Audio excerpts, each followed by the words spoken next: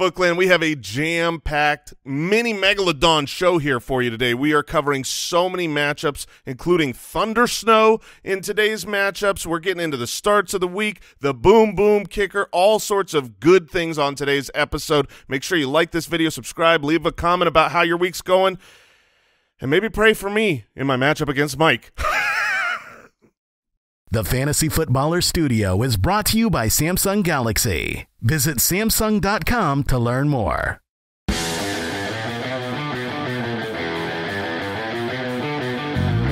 Welcome to the Fantasy Footballers Podcast with your hosts, Andy Holloway, Jason Moore, and Mike Wright.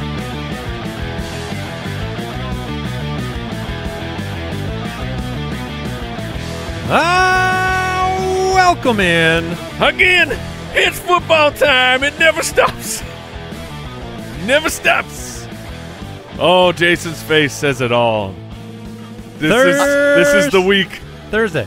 We had been talking Phoenix Suns before hitting the record button, and I was happy for a moment. Just a single solitary moment. And then you said those dumb words, it's football time, and because it reminded Oh, me. it's so good. It reminded me how hard I'm about to tilt my face off this whole weekend. About to tilt? Yeah. Brother, you're man. mid-tilt.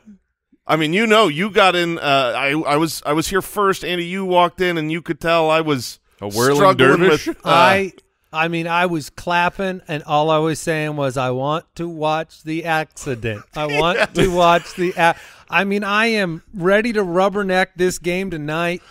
And I mean, Jason he's beginning to build so many potential choices into his decisions for tonight that it's like hitting an impossible parlay. Like, mathematically, he's getting to the point where he can't make the right combination of choices. Specifically, he's got all these flex choices this week, and it's compounded. Jason, you and Mike are facing off head-to-head. Foot Clan, follow along.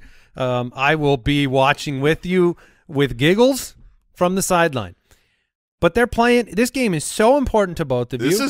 This could be our season for the two of us. We both have awesome teams that have had some bad luck along the way. One of us could easily miss the playoffs. One of us is pretty much a lock for the playoffs based on what happens this weekend. And so Jason is toiling with flex decisions, as all of you are out there. That's why, I mean, he's an expert. He obviously knows the right way to go. I'm gonna land it. But we've got Titans-Packers tonight.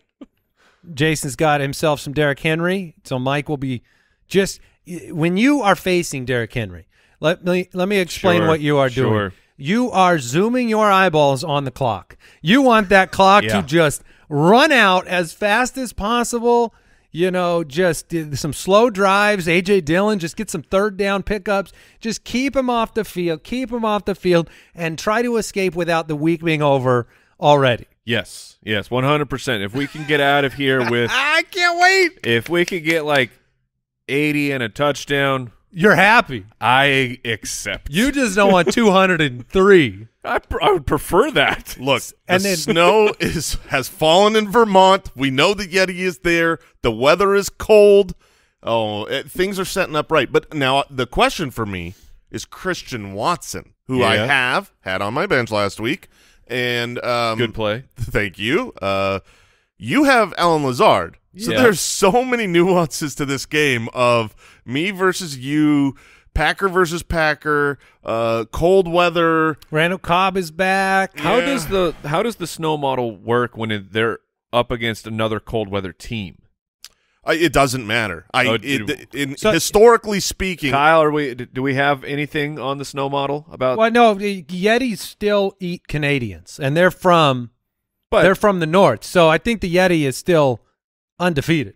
They eat Canadians? Well, look, I'm just saying, like, the Canadians are from the north. You said, how do they do against cold weather? The world knows that the Canadian flesh is just a little bit tastier for mythological creatures. Yeah, I guess I didn't really connect the dots too well there. No, also are the Packers Canadian? No, I mean the kind of it was just an anecdote. The situation was, he said, how do they do against people from the north? Okay, cold weather teams like the Green Bay Packers. I just figured the Canadians are as north as they get. But are they more prepared to fight off a Yeti?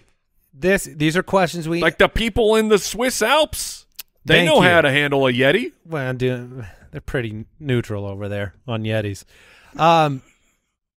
Welcome to the Fantasy Footballers.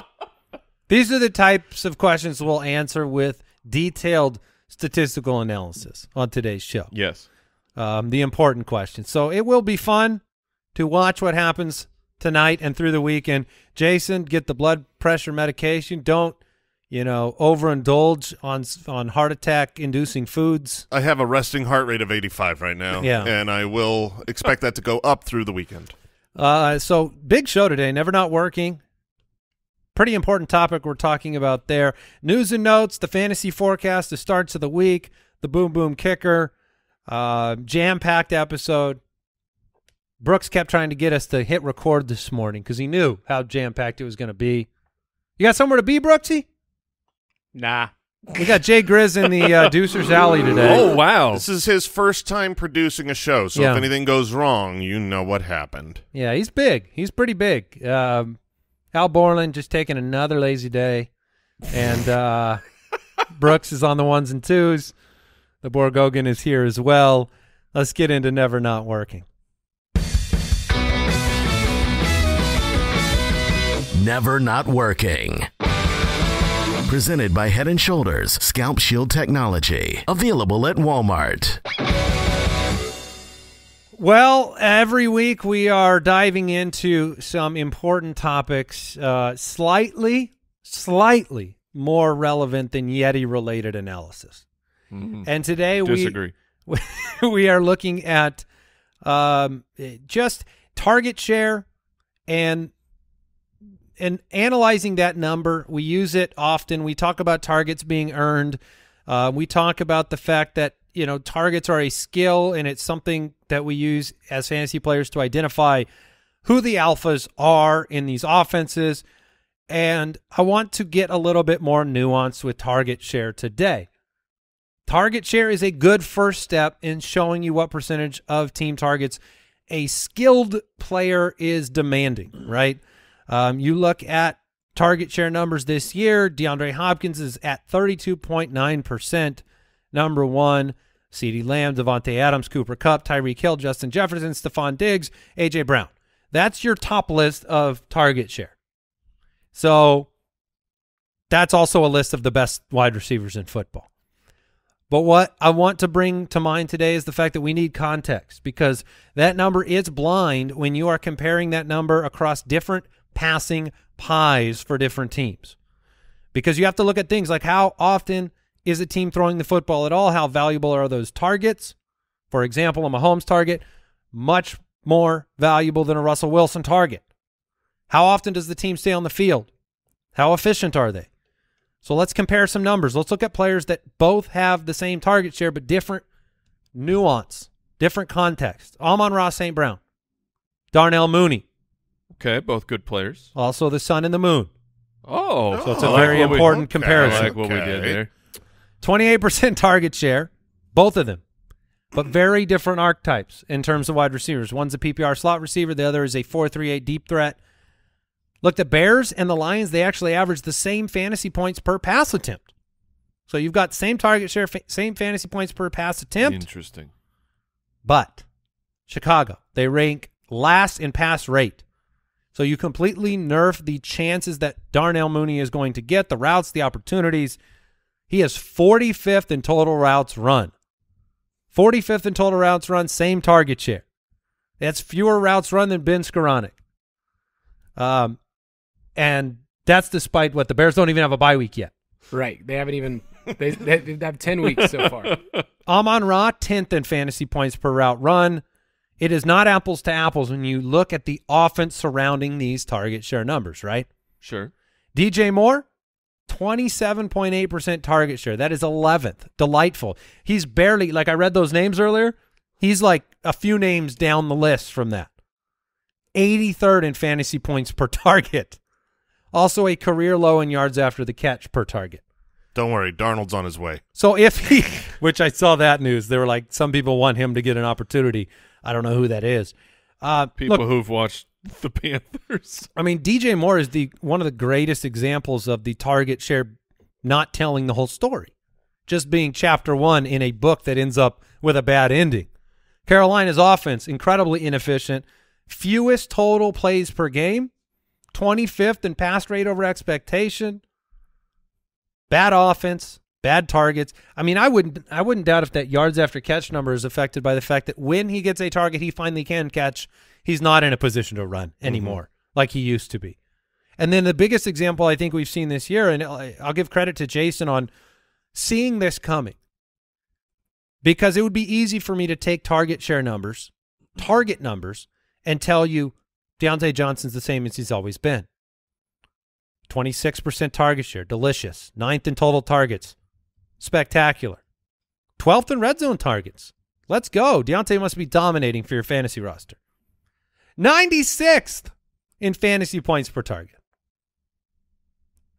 A Patrick Mahomes pass attempt is worth 3 times a Steelers pass attempt this year. Okay. That's a shocking number. Good work there, Kyle, finding that information. Interesting, like to quantify.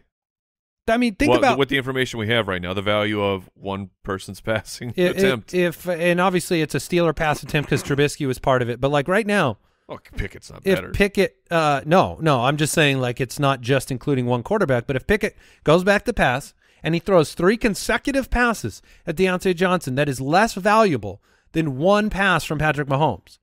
So Deontay's doing nothing wrong by way of that target share. It is an earned stat. You earn those targets. You're apparently open. You're somebody that the quarterback is staring down.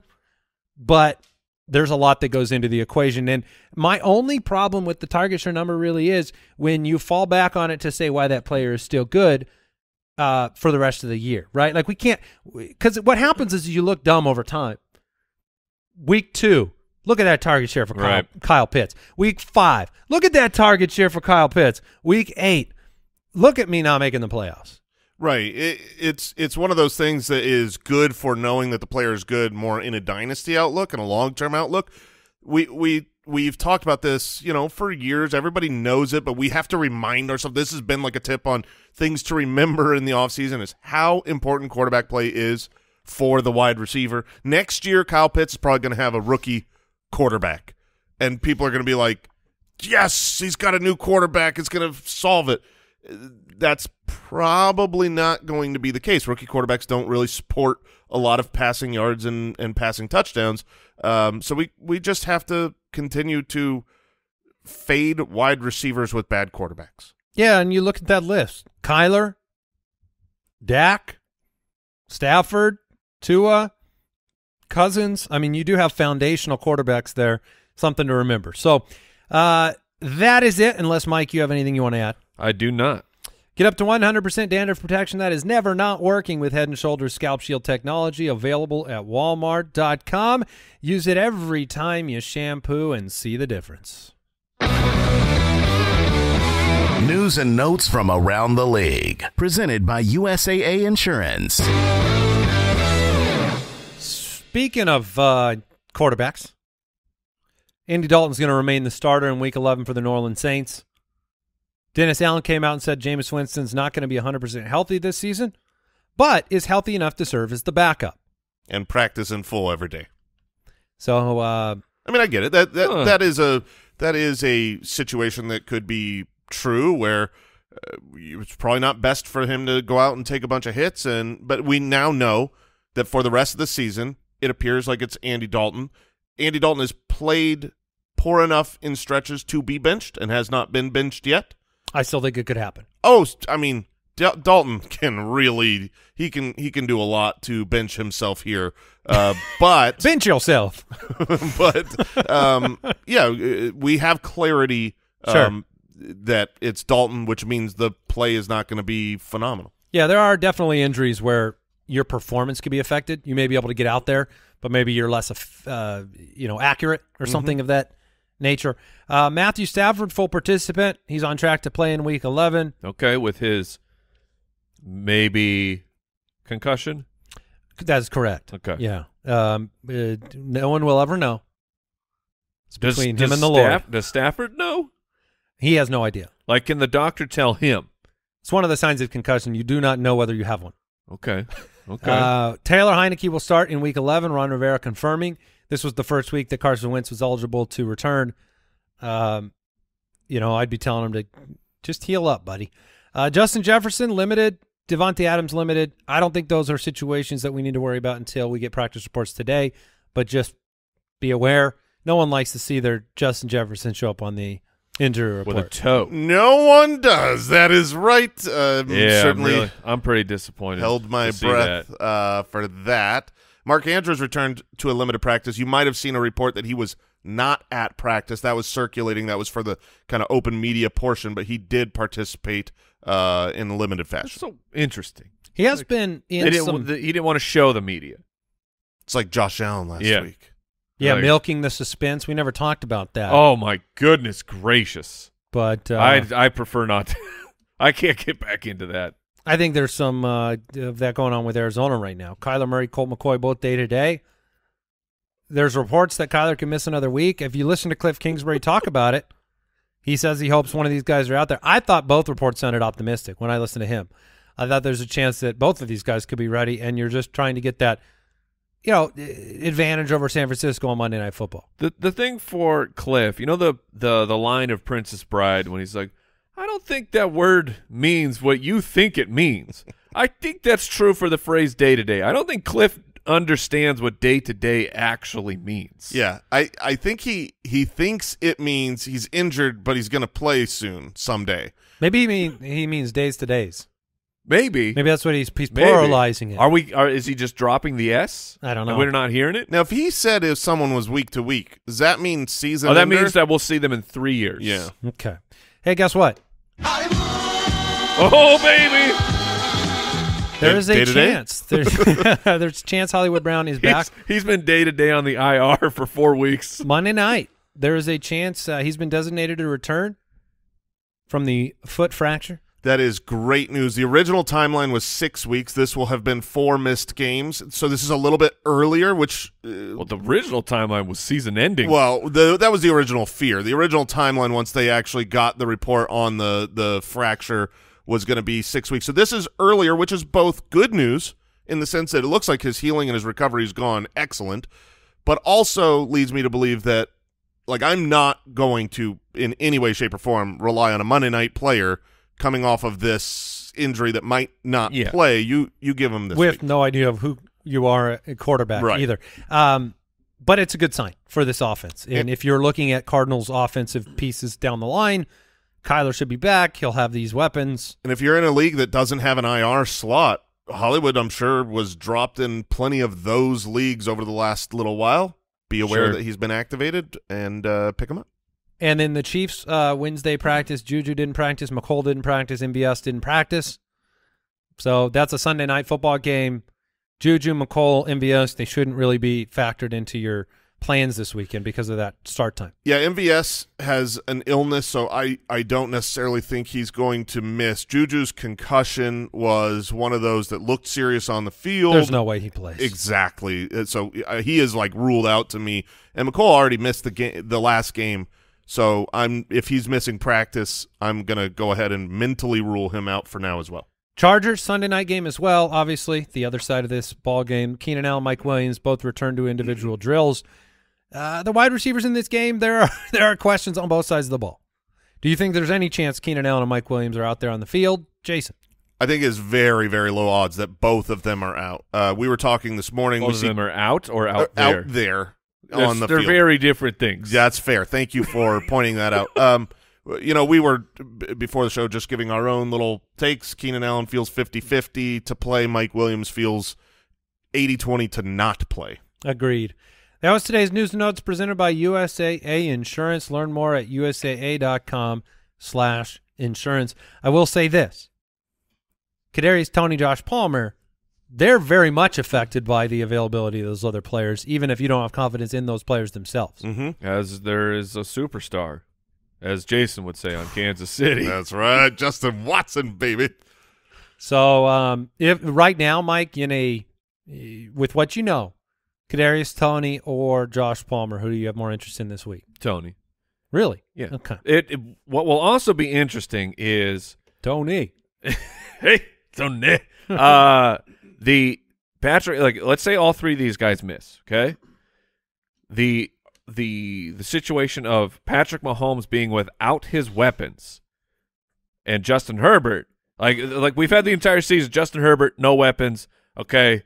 Herbert's fine, but he doesn't have his – once he gets his weapons, he'll be perfectly fine. But will Patrick Mahomes say, that does not matter to me? Well, he's got his main weapon. Yeah, he's got Kelsey. So I think he'll be one. But just MVS is he doesn't count as a weapon? He's part of the offense. No, I know. He helps. He had a big open catch things last up. week. Opens things up for other players.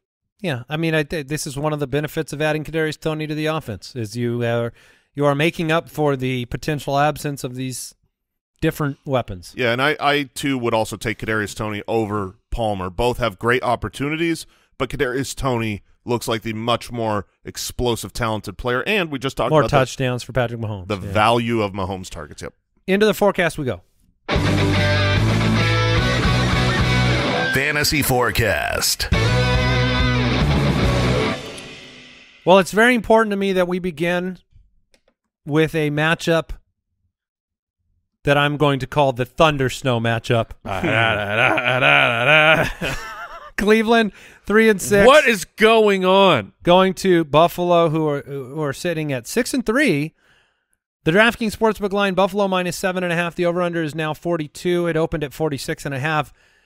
Thundersnow it's a word I've never heard until now.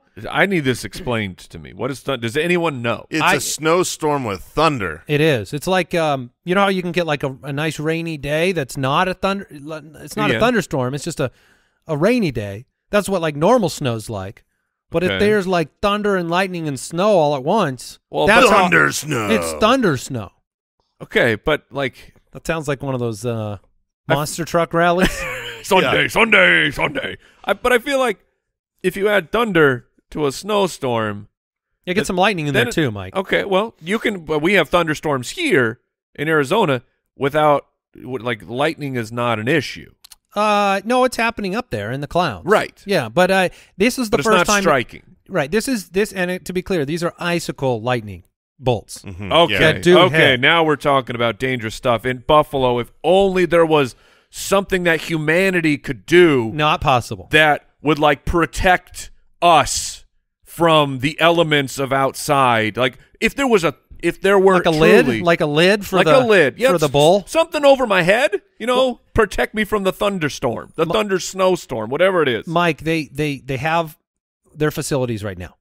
If they were ever to build a new one, that's something they could address it. Surely they would say we will never have to deal with something uncomfortable like this again. Well, they're not going to put $1 billion into a new making like the same exact mistake air stadium. Yeah, why would you do that? I mean, that would be freaking ridiculous. It's the definition of insanity. Just repeating the same thing over and expecting different results. Well, but the thing is people like outdoor games. Yeah. If only there was the rest of the episode, Brooks. If only there was a retractable roof Right. system that people could create to Imagine. where they could play good weather games outdoors and protect yourself from, I don't know, games that are being rumored to possibly move. Let me read you the forecast. 3 to 6 feet of snow by Sunday, including possible thunder snow, shaping out to be potentially one of the most extreme snowstorms in the history of the United States of America. Do people in Buffalo like just live outside?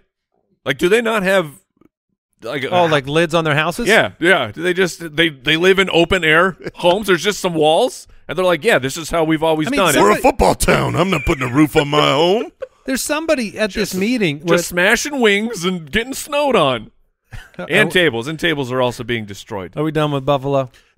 I will never cease with this argument. I absolutely hate the open air stadium in Snowville country and windy areas, but we can conclude that thought and get back to the actual game. And from a fantasy perspective with regards to the weather, I was reading a recent article from Kevin Roth. He is a meteorologist who focuses on fantasy, does work with roto-grinders, and he says that a lot of those 3 to 6 feet things are worst case, probably not going to happen. 1 to 2 feet is more probable, but regardless, for this game, the snow is anticipated to come all before the game. as of this recording, there is not even expected to be snowfall during the game other than little flurries. They know how to clean it up. So I do think that the massive, gigantic fears of an 8-0 snow bowl game are probably not going to happen. There the possibility of them moving this game simply because of the idea of getting fans to the game, the safety around that. If this is a extreme weather event, it might be less about can we play through it and, they can clear the field off, and more about, can anybody show up safely to this football game? That is certainly a possibility. I believe it was 2014 where they had to move Buffalo for a similar situation. Snow games traditionally produce 45 more combined rushing yards and 1 full rushing touchdown over non-snow games. There is a good article on the site titled "Weather Really Matters" by Matt DeSorbo. Oh, Matthew, so clever. Well done. Mm-hmm. I'm very proud of getting through that title. But that makes you've got some decisions here surrounding, I think, peripheral options, right, in a snow game. You're not going to sit Stephon Diggs under any circumstance. And Josh Allen, he is a running back. He is one of those players more immune to this circumstance at the quarterback position. Yeah, the rushing touchdowns aren't just running back touchdowns. They're rushing touchdowns. Josh Allen could easily convert passing touchdowns into rushing touchdowns in this game. I want to point out that Josh Allen, rushing-wise recently, 32, 49, 86, 84, like significantly more than like Jalen Hurts has put up lately. People have talked about him struggling with the passing game right now. He is making up for it fantasy-wise with the running game. Let's talk about some other options, though. Devin Singletary, Gabe Davis, Dawson Knox, where are you with those secondary options in the Buffalo offense that, they're facing a Browns defense that is very vulnerable this year? They are very vulnerable. I'm a little bit more hesitant with Gabriel Davis due to the weather. There is supposed to be about 15-mile-an-hour winds. That affects more of the deep passing. That's kind of the heyday for Gabriel Davis. Not that he can't catch a touchdown in this and that you need to bench him, but he would be more my concern in this game. The real question for me is Devin Singletary. He has had a lot of really worthless games this season, but when he's involved, and last week we saw 2 touchdowns, 13 carries, played 72% of the snaps. This is a snowy game, so it could work out well for the running game in a good matchup against Cleveland. He is my biggest question. He's one of the 4 players on my personal roster against Mike this week that I'm trying to decide between him, Christian Watson, Josh Palmer, kind of that tier. So, Andy, let me ask you, Devin Singletary or Christian Watson? Because of the look, both players have the chance of hurting you. I do lean Watson. I don't. It's hard for me not to. It's 3 touchdowns. This is a very explosive player. I'm not worried about Randall Cobb. I think all of your shots in this game, they're not going to Allen Lazard. Allen Lazard's really good at, you get in the red zone, Allen Lazard is a threat. But I think your shots in this game are 100% to Christian Watson. So I do lean that direction. It depends on what your team needs. So that's my win. Yeah. But Devin Singletary to me is a flex option. Singletary is a flex option for me. I have him right now at running back 20, so he's inside the top 24. I'm not worried about playing him. Any renewed hopes for Kareem Hunt in a game that might need more rushing? Never. Okay. Never. No, it is really Cleveland. What are you doing? It's very difficult to trust Kareem Hunt right now with the way that they've been utilizing him or not utilizing him. 36% of the snaps, 6 carries last game. That's not a player you can start. Can we just play Nick Chubb and no one else on the Cleveland Browns? Amari Cooper on the road has been really bad with the weather situation. I know Donovan Peoples-Jones has been involved, but again, you're playing a defense that's really, really good on their home turf in a tough weather game. If it's that cold, you have drops. You have some of those circumstances. Cold, I know Cleveland knows what they're doing, but do you guys want to take a chance with those other players? I think you can. Obviously, Amari Cooper is really good on the course of the season. He's been horrific in his road games. This is a road game against a tough defense. Donovan Peoples-Jones has been really consistent, a lot of yardage and targets and receptions, especially while David Njoku has been out. David Njoku did not practice Wednesday, still dealing with the high ankle sprain. So I think both of those Amari Cooper, Donovan Peoples-Jones are both decent flex options that I would put behind Gabriel Davis. In their Mike, Christian Watson, or those two guys? Christian Watson. But it's those two, especially Donovan, like I'm going up to the wire of I need to see the reports from the field. How are the field conditions? Is it snowing? Because we're still too far away to know for sure if the snow will be cleared by then.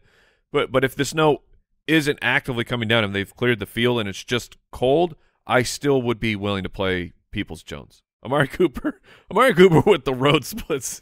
I'm not. I'll go on absurd. record. I'm not playing them Cleveland wide receivers. Okay. Buffalo just lost a close game. This is what's the line in this game? 7.5 gives Cleveland 17 points. No, I'm gonna personally stay away. Okay. I mean, over the last 6 weeks, Buffalo 26th against fantasy wide receivers, allowing over 30 points a game to the position. I don't think there's upside. Okay. Donovan Peoples-Jones has not been in the top 24 this year. He has not scored it. He has does he have the most yards without a touchdown, or is it Deontay? I mean, basically, I'm not banking on a touchdown in Buffalo. Sure, but it's just saying to quote the not in the top 24 while the guy is averaging basically 80 yards for the last 8 weeks or so. I mean, he's been good. Just isn't it fair to say that I don't see upside if he's never been in there? Sure, you could say that, or you could say there is the regression to the mean of he should have 3 touchdowns or so at this point. Okay. Yeah, I mean, you could look at it from either side. I know, but the Donovan Peoples-Jones is not a proven commodity. So what's the regression to?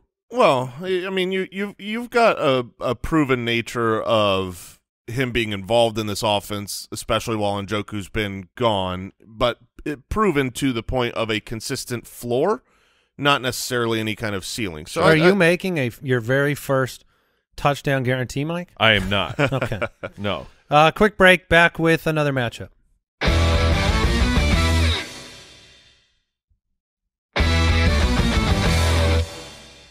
Chicago Bears are 3-7. They take on the 4-6 Atlanta Falcons. The DraftKings Sportsbook line, Atlanta 3.5-point home favorites. The over-under is 49. This game should be fun. I mean, you have 2 below 500 teams that the storylines surrounding them are more – look, they're interesting for fantasy purposes. The Bears, they give up a ton of fantasy points to running backs. Past 6 weeks, they've done that to the wide receiver as well. They've definitely gotten worse on the back end. You know, it's been a fun offense to watch. Justin Fields has been on fire. A blazing inferno. They need, like Justin Fields, if he got near that stadium in Buffalo, no problems with the snow. Oh, yeah. Well, there'd be a problem with... Like a flood? Yes. Yeah. David Montgomery, Khalil Herbert is on IR. And so David Montgomery has a huge opportunity here. I mean, the Falcons, 25th against the running back position over the last 6 weeks, 22nd on the year. He's a good start. I feel like he's great. He should be a great start. With he did not practice on Wednesday. Personal reasons. We don't know what's going on with David Montgomery. But at this point, no reason to expect he won't play. But just saying, you need to keep an eye on that. He should have 20 opportunities in this game. Yes, he should. And if he has 20 opportunities against the Atlanta Falcons, even if he does not get a touchdown, he should have a safe enough floor. The touchdowns should still be coming for him. I know Justin Fields has been real selfish, hogging all them touchdowns. He's just taking what belongs to him, man. That's fair. But I have no fears starting David Montgomery. Just he's had some down games, but the situation is great this week. The backup there is going to be Treston Ebner, who with the personal day for David Montgomery was the top back in practice. Darnell Mooney against this Atlanta defense. Yep. He won't be the one scoring the touchdown, obviously. That'll be Chase Claypool. Well, but Mike, Darnell Mooney can, get it done. Yeah. Let's see. I'm checking in on the Falcons defense on the season. 32nd out of 32 against fantasy wide receivers over the past 6 weeks. 32nd out of 32. So you're saying maybe both can get in the end zone? That's what I'm saying. That's the absolute best possible matchup for fantasy wide receivers. Justin Fields on fire.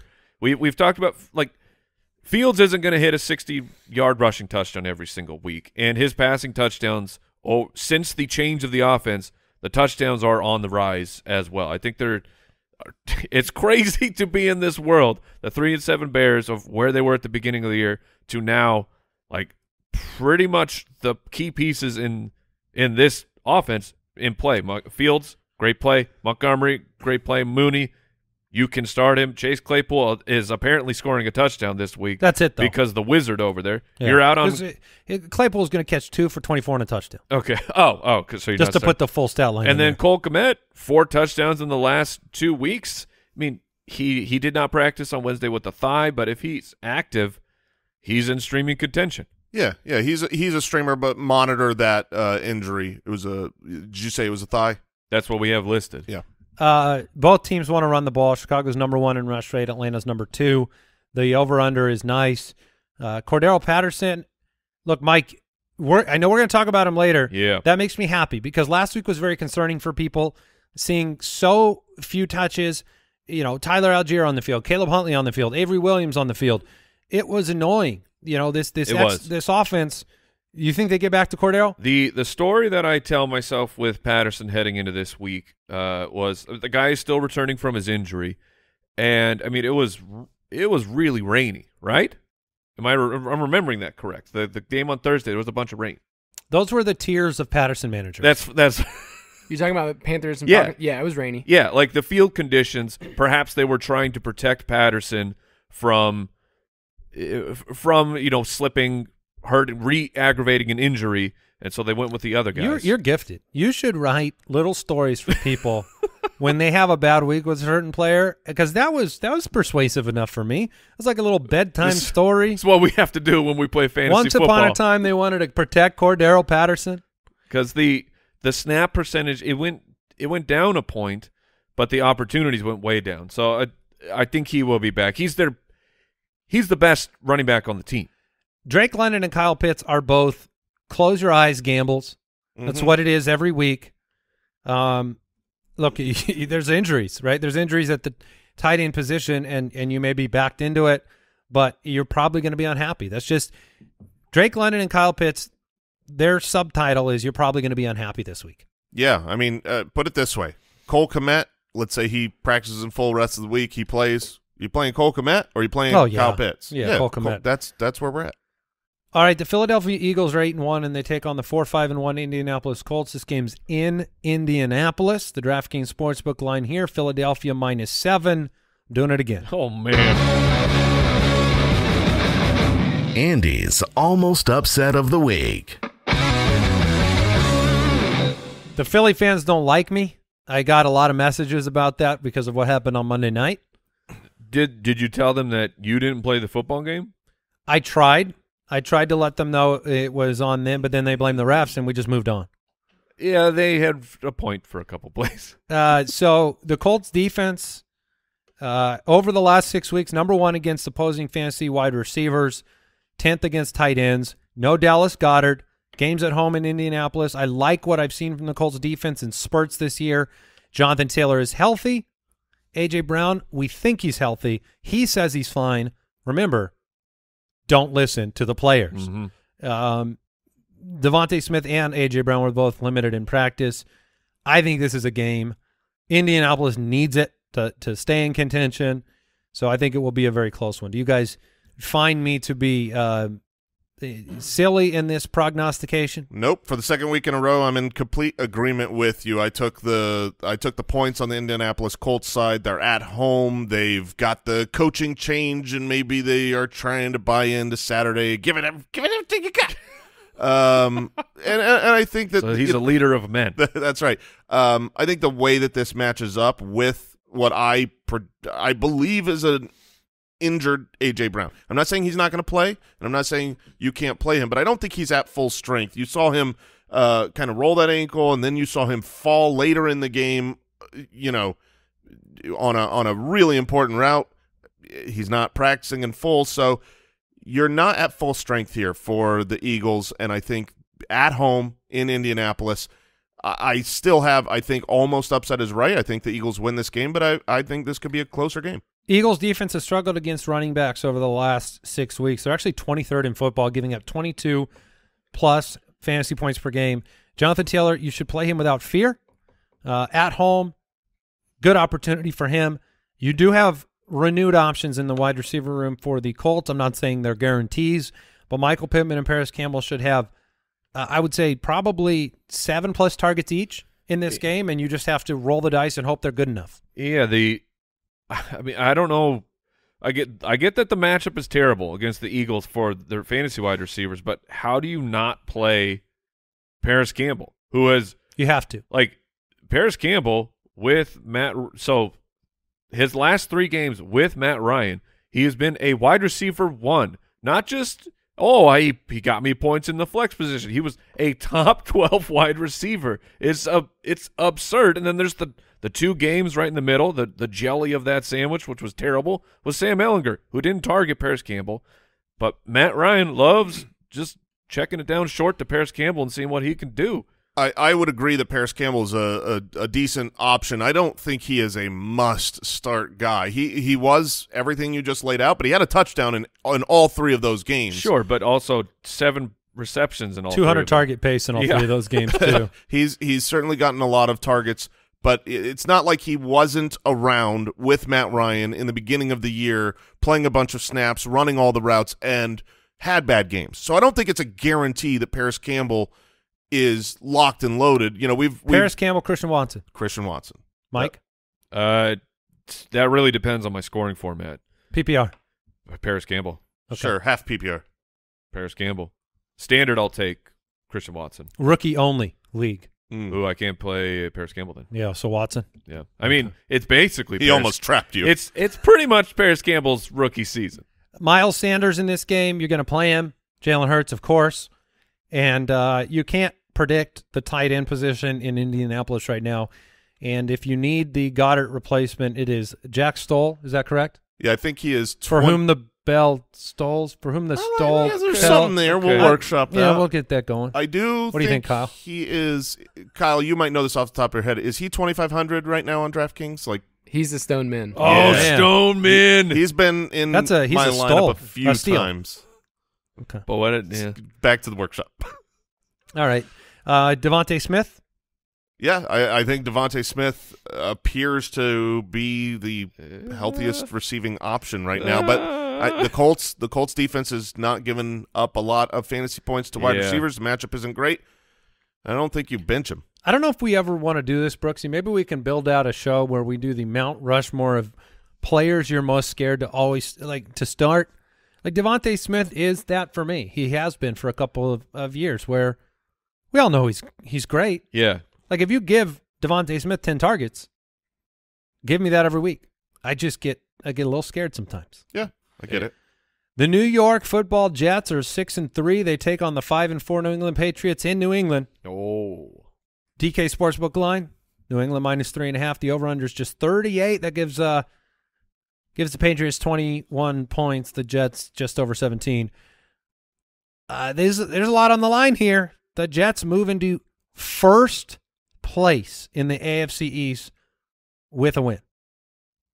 Impressive. If they lose and the Bills win, they move into last place. That's your NFC or AFC East. Stakes are high. I mean, good It's for you. how this matchup's AFC like East. you two, Yeah. right? Like one of you true. could go to the top, and then one of you can go to the bottom. Yeah, genuinely, our matchup is whoever wins probably has a bye week for the playoffs, not just like, oh, we're in, and the other one might miss. So this is, I feel you, Jets. Is this a guaranteed 2-man show on Monday next week? I mean, yeah, one of us is not going to be here. Well, I won't be here if I lose. I'll be gone. I'll be planet. Here, but I'll be a real grump-a-dump. Grump-a-dump. I love it. So with a lot on the line here, let's talk fantasy. Ramondre Stevenson since week 3, the RB8.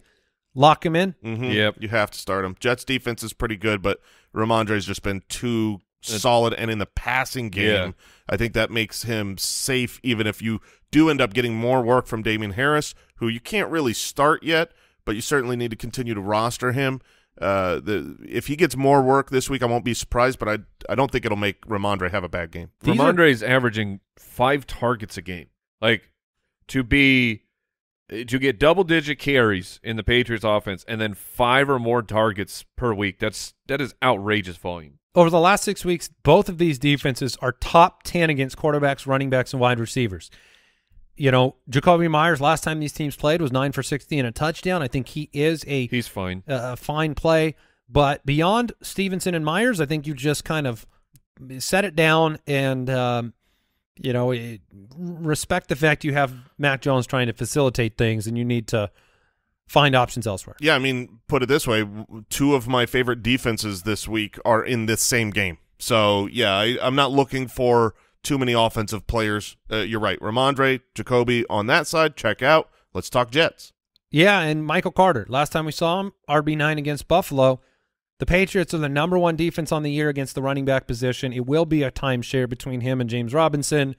Is this a week that you would just literally sit Michael Carter? Yes. Okay. I'm not looking to start Good, either one I'm playing of these, against them this week. either of these running backs. I would play someone like Devin Singletary over either one. Obviously, touchdowns can happen. You can fall in the end zone, but this Patriots defense has just been outstanding against Michael running backs. Carter or Melvin Gordon against the Las Vegas Raiders. Yeah, I'd go Gordon. That's tough. I'll take Carter because I think he could PPR his way to relevance. Michael Carter or Kenyon Drake for the Baltimore Ravens against the Carolina Panthers with the knowledge that Gus Edwards returned to practice yesterday. Pass on the question. I have Kenyon, he passed. It's I have up to Kenyon you. Drake one spot ahead right now, so I'll stick with my ranking. Is it fair to say Garrett Wilson is your only Jets starter that you want to get out there? That is correct. Garrett Wilson, last time we saw him, I believe, was over 100 yards for the first time in his career. Oh, nice. Nope, I'm wrong. Oh. That was 2 weeks ago. He was at 92 last week, though. 7 targets, 9 targets. Top. He was 16th and 13th at wide receiver. He's been pretty good. Where are we with Tyler Conklin, who when he played New England in Week 8, 2 tutties, and that's the weak point of the Patriots defense. It's fine. But you saw him have the huge game with the 10 targets. The next week just completely vanished. Or do you think they will exploit that? Would you play Tyler Conklin or Kyle Pitts? Conklin over Pitts. Okay. What? Yeah. We gotta move on. Yeah, let's move on. The Rams are 3-6. They take on the 3-7 Saints. 2 disappointing teams this year. DraftKings Sportsbook line: New Orleans -3 at home. The over/under is 39. Is that the most updated line we have with the Matthew Stafford news, Kyle? That's what we have right now. My goodness. That makes sense. I mean, it really does. The Rams offense with Stafford hasn't been boat racing anybody. That makes sense to you? Yeah, it does. New Orleans is awful too. No, this offensive line for the Rams has been so bad. You lose Cooper Kupp. You lose 2 more offensive linemen. You go to the Saints, a very difficult environment, and they have a good front there. The pass rush is going to be in Stafford's face all day. You think the Saints win this game? Is that your prediction? I do think the Saints win this game. And you have the 3 Stooges now at wide receiver in Los Angeles. Man. Allen Robinson, Van Jefferson, Ben Skoranek with no Cooper Kupp. I mean, that plays a part in this line too, right? Yep. Marshawn Lattimore is still out. Is that right? That's correct. So Allen Robinson, is he at the top of that list of those 3 wide receivers if you need a spot start? He has to be at the top of the list because he's already been getting targets. He projects to be the red zone target that might get a touchdown, but the list starts very late in my rankings. So Allen Robinson is not someone I'm really looking to start, and really it's more like I like Ben Skoranek the most in reality because I could play him in DFS where I think he's like 3,900 or something, and you try to PPR your way to a punt play at the position. I'm not liking the idea of starting Allen Robinson in my home leagues, but he would be my pick first. What do you do with Tyler Higbee, who seems like you play him? Okay, so the Saints are #1 against tight ends. Yeah, at this point it doesn't matter. We're back to Tyler Higbee is very necessary. I think he could end up with 8 or 9 targets and end up with 30 yards. Hope you're in a full last PPR. Week was great, right? Eight catches, 73 yards. I know 3 or 4 of those came on like the last drive of the game. The 3 weeks before he was terrible, but I do tend to agree with Mike that options at tight end are so slim. You're hoping for 4 screens in this game, 4 emergency checkdowns, but it's scary to me. But if you're saying, well, he could end up with 8 to 9 targets and poor production, the fact that you have a tight end who's getting 8 to 9 targets, you got to push those chips in and hope that he catches them. You touch on any of the running backs? Oh no, no, you can't make me. I mean, I'm hoping for Kyron Williams to break out, but I'm not playing any of them. What about Kamara? Yeah, yeah. Okay, I'll play him over the Rams guys. 6 receptions over the last 2 weeks for Alvin Kamara. You'd like to see that go up. Chris Olave? Curious. Kyle, what is this new metric you want to talk about? ESPN has a new receiver tracking metric, and basically Chris Olave is top 5 in the league in open score and yak score. Like he's elite already. Well, let's get a good game because it's been a minute. Olave's in, Kamara's in. Do I talk anymore about these Saints? Jarvis Landry is back on the field. We're not going to start him in fantasy, but be aware of that. He was back last week. Yeah. Like, what do you do? Are we continuing the Taysom Hill experiment, or looking at Juwan Johnson, who has more PPR points on the season than Taysom Hill? I wish we had time to talk about that, Mike. Well, okay. What if I told you that Juwan Johnson in 3 of the last 4 weeks has been a top 8 fantasy wide receiver? He's been top 4 in 2 of the last 4 games. I would say that I watched those football games. Okay. I would say that I observed, like, his touchdowns freak me out. Okay, but they still count. They still count. And 2 of them came as garbage time final touchdowns of the game. 1 of them came when the defense thought he stepped out and they ignored him going down the sideline. Sure. They still count. He's a magician. They still count, but I just feel like the bottom might fall out if you were to put him in a starting lineup. Maybe that's just me. Yeah, I think he's a better play. The matchup is better. How about this game, Higbee versus Juwan Johnson? Oh, I'd play Higbee. I'd play Higbee. Okay. I thought you were going to say Taysom Hill or Juwan Johnson. As the Juwan Johnson supporter, I would play Higbee over him. But let's see. Would you play like Hayden Hurst against Pittsburgh or Juwan Johnson? I'm playing Hayden Hurst. Yeah. Dawson Knox against Cleveland or Juwan Johnson? Dawson Knox. Give me Josh Allen. Yeah, the thing about Juwan Johnson is that obviously last week I think that was his first big kind of breakout good game with Landry in the lineup. So he could be breaking out. We could see that. Taysom Hill or Juwan Johnson, Mike? For the brand, I have to play Juwan Johnson. Detroit Lions 3-6 take on the 7-2 New York Giants. DraftKings Sportsbook line, the Giants -3. The over/under is 45. The locks in this game: Saquon Barkley, Amon-Ra St. Brown. No need to discuss them; they are in. Yep. Beyond that, though, you do have some headaches. You've got the backfield in Detroit: DeAndre Swift, Jamal Williams. 55% of the running back touches last week for Jamal Williams. That's fine. Just give 40% to DeAndre Swift, please. I actually think this might be a game you're disappointed in both players. That's very possible. Yeah, I mean, I would be surprised. We'll talk about it here in a minute, as I do really like Jamal Williams. Really? Yeah. On the road against the 7th-ranked run defense, splitting time? We'll talk about it in a minute, yeah. He doesn't want to talk about it now. Well, I don't want to repeat myself, so yeah. We're getting late. Daniel Jones has an opportunity against these Lions. I don't know who the benefactors will be. I think Daniel Jones can have a nice game, but Wandale's been brutal, useless. Yeah. Darius Slayton's been good. Yeah, that's if you're throwing a dart at the Giants wide receiver. We've wanted it to be Wandale Robinson. I think that the New York Giants have wanted it to be Wandale Robinson because they tried to get rid of Darius Slayton this offseason. I mean, the top of the list of potential cut candidates over the offseason, Darius Slayton was there. And yet he's necessary to this team, and he is producing. So if you're taking the shot, that's where I would go. Yeah, Wandale's skill set is not Darius Slayton's skill set. They are very different players. So Slayton has a way of just having a big yardage game on a couple of plays that seems to help stabilize that start fantasy-wise. Are there big questions anywhere else on this offense? I thought there'd be more. Not really. No, I think your explanation of Jamal Williams, are you going to say what to do with DeAndre Swift?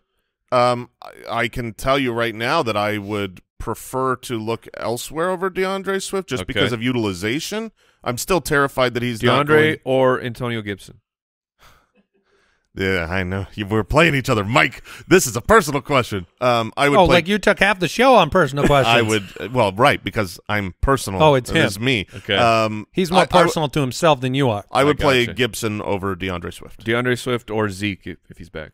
I would play, that's tough. Probably Zeke. Okay. Let's go through this one real quick too. The Panthers at 3-7, taking on the Baltimore Ravens at 6-3. The DraftKings Sportsbook line here. Baltimore minus 13 points. The over/under is 41. I don't know if I've seen an implied point total as low as 14 this year, but Carolina, congrats. That's you. And that might be too much. It really might be too much. I don't want to play a Panther.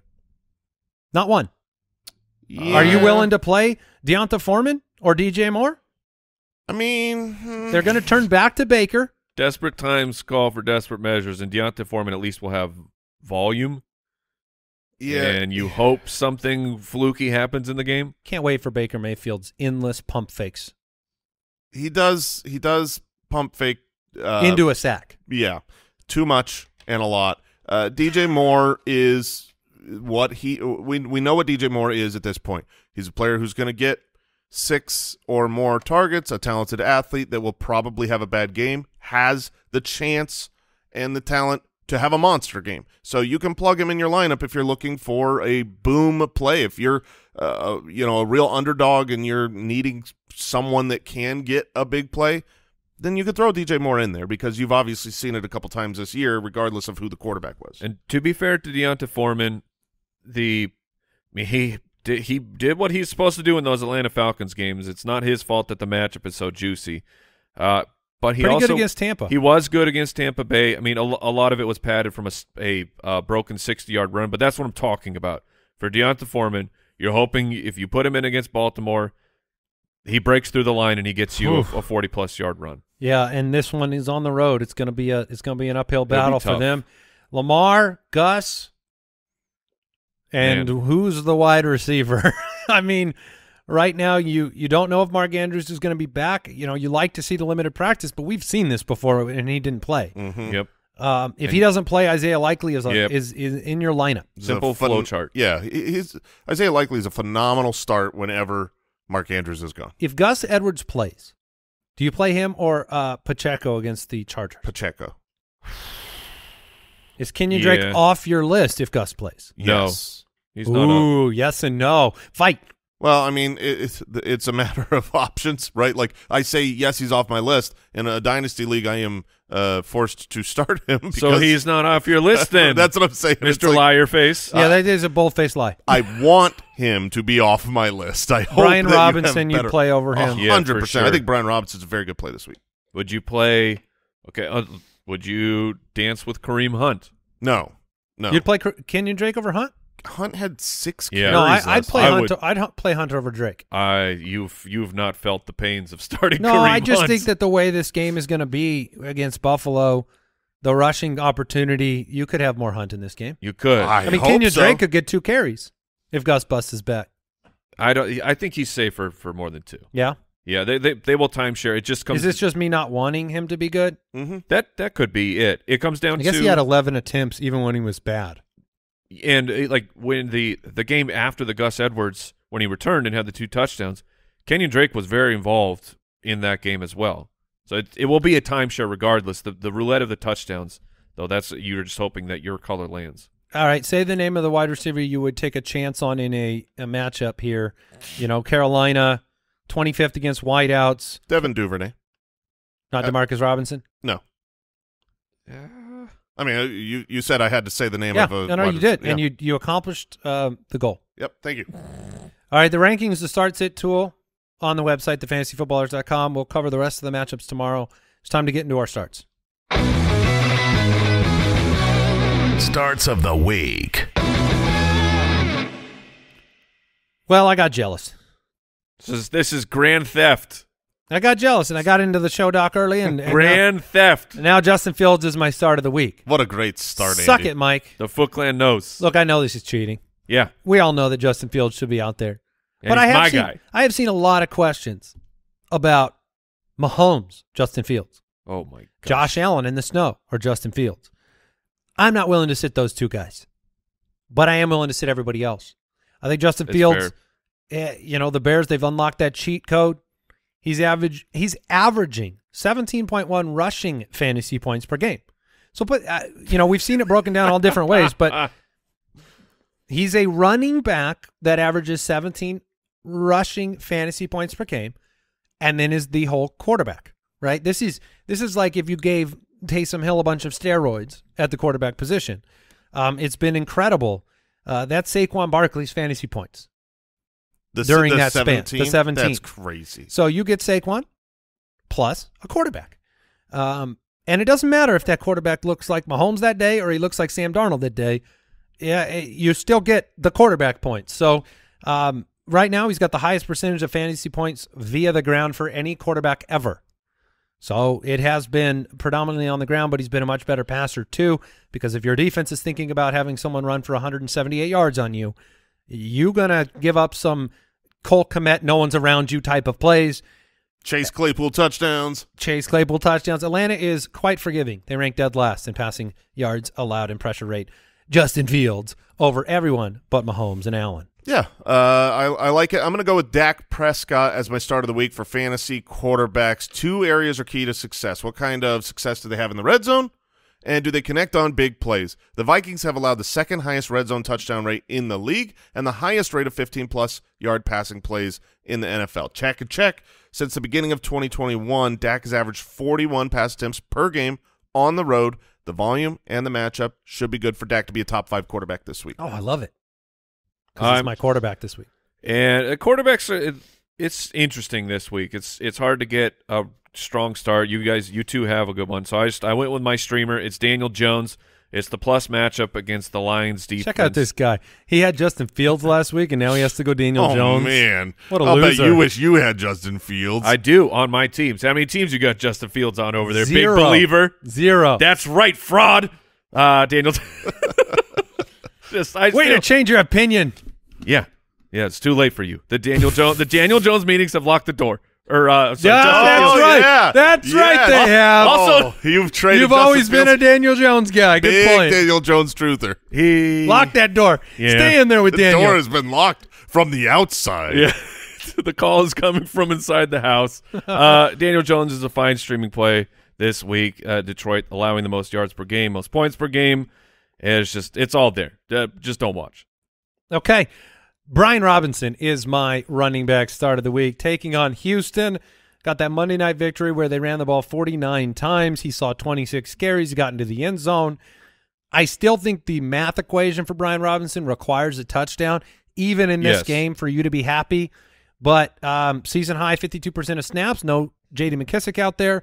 Game script-wise, Washington should be able to take it to Houston and put these running backs in a position to look. You could have a fourth quarter of Brian Robinson running the football because they have a lead.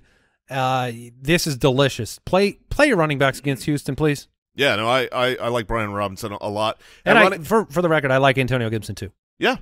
At running back, we talked about it a minute ago. It's Jamal Williams. Andy, you brought up the fact that the Giants are number 7 against the run. They don't look like a great matchup, but it's a lot better than you might think. The New York Giants are allowing the most yards before contact, the second highest yards per carry in the NFL. Here's the last couple of running backs they've faced. Dameon Pierce, 94 yards, and then a red zone fumble that could have turned into a touchdown. Travis Etienne, 114 yards and a score. Kenyon Drake, 119 yards and a score.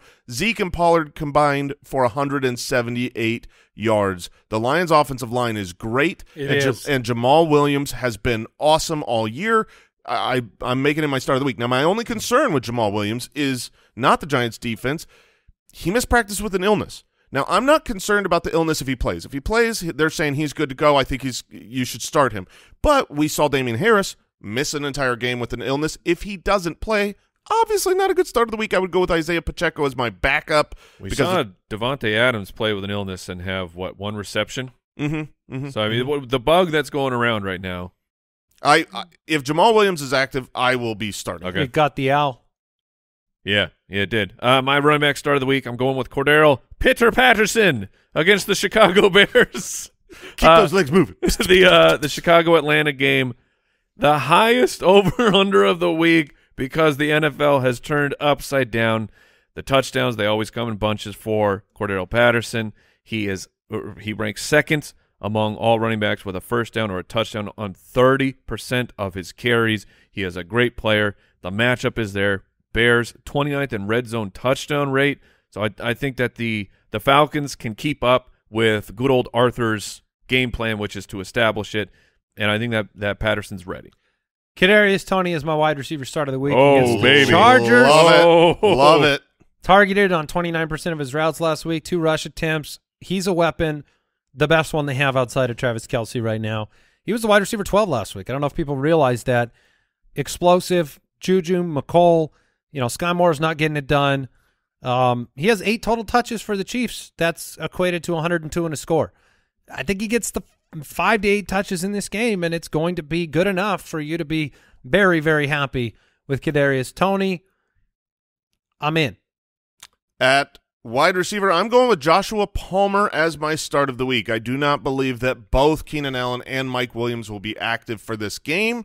And if one of them or both of them are gone, Joshua Palmer should be in your lineup. He's had 8 targets in 5 of his last 6 games played, including 8 targets against Kansas City, where he came away with a touchdown in week 2. That is his only touchdown on the season. Kansas City ranks 28th in schedule adjusted fantasy points to the wide receiver. We just saw Christian Kirk blow up on them. This is going to be very, very necessary for a game in division.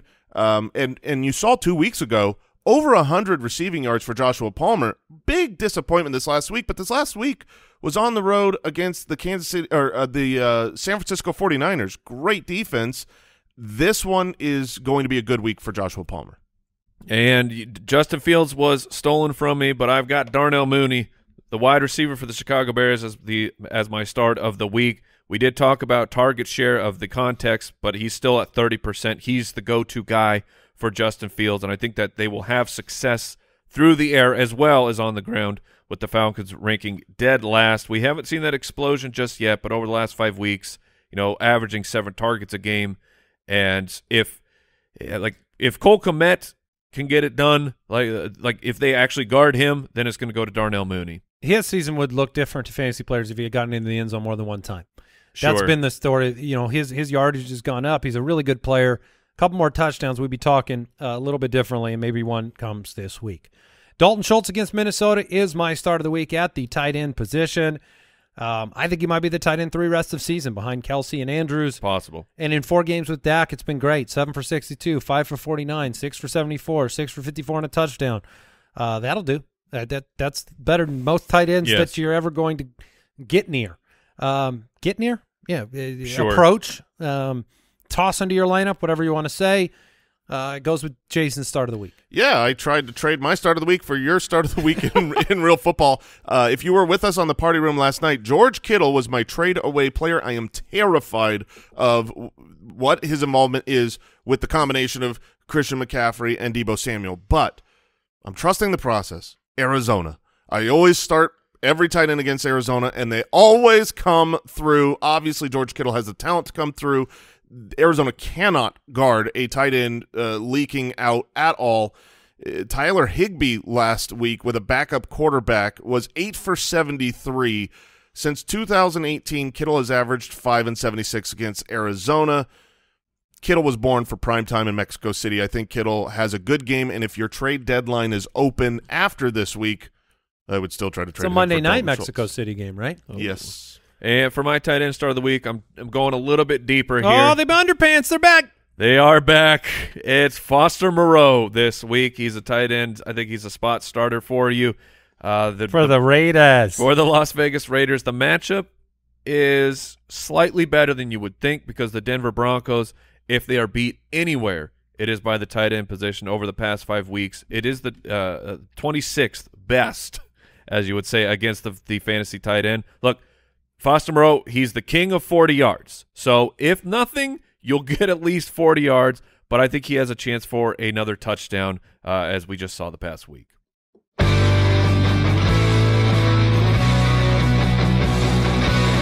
Jason Moore's ironclad, locked and loaded, 100% guaranteed boom boom kicker of the week. As a reminder, the Foot Clan and I are about to battle the big baddie Robbie Gould. Okay. Mr. Gould began to chuckle. My knees began to buckle, had me shaking like Shaggy and Scooby-Doo. But a horseman made him blind. Like Gandalf, he shined. Down the mountain was young Wei Koo.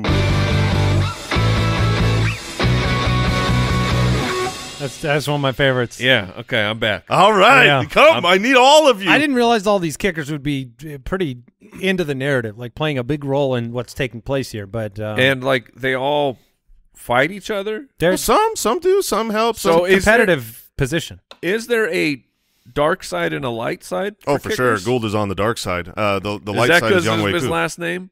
Yeah, I mean, He started to chuckle. Creepy. Yeah, made my knees buckle. All right, tomorrow the rest of the matchups, the Wheel of Shame. It's not me, Jason. It's not me, Andy. Oh, I wonder who it's going to be. Brooks. Nah, I don't think it's Brooks. Thank you to Jay Grizz for holding it down Yes, incredible day. Great job, on the ones and twos. Take care, everybody. See you later. Goodbye. Thank you for listening to another episode of the Fantasy Footballers Podcast. Join our fantasy football community on jointhefoot.com and follow us on Twitter @TheFFBallers.